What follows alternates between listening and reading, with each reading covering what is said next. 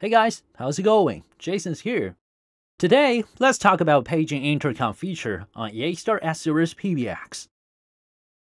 Paging an intercom is a fast and convenient way to realize quick announcements to IP phones and IP-based paging devices, including SIP speaker, SIP amplifier, SIP intercom, SIP paging adapter, and SIP paging server. The configurations are also easy. So guess now it's time for us to jump in. Log in to the PBX. Choose Settings and go to the PBX. Then call Features and find the Paging Intercom feature. Click on Add. First of all, define a number for this group. Other users can dial the group number to broadcast to all its members. If you want to customize it, go to the General Setting page and redefine it. Then we back here. Set a name for the group for better management. Then choose a type.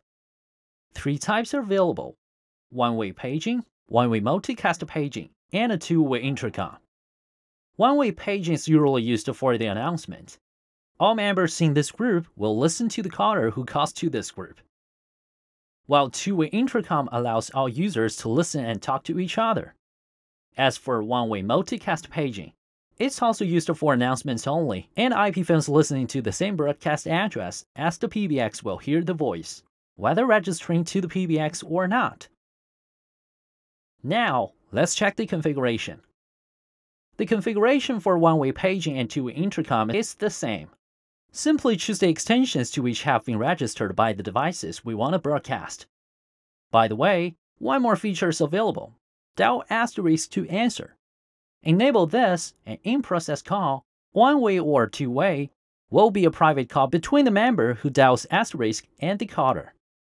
Once we finish the settings here, when a user calls the group, all selected members' devices will answer the call into speakerphone automatically and hear the voice.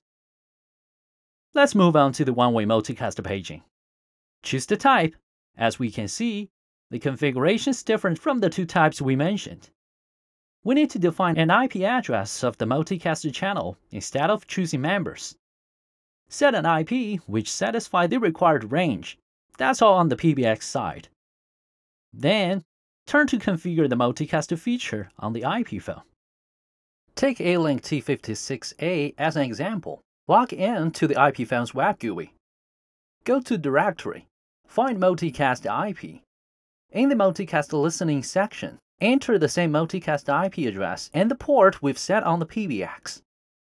After we finish the settings on both sides, all IP phones listening to the same broadcast address will hear the voice instantly when a user calls the group.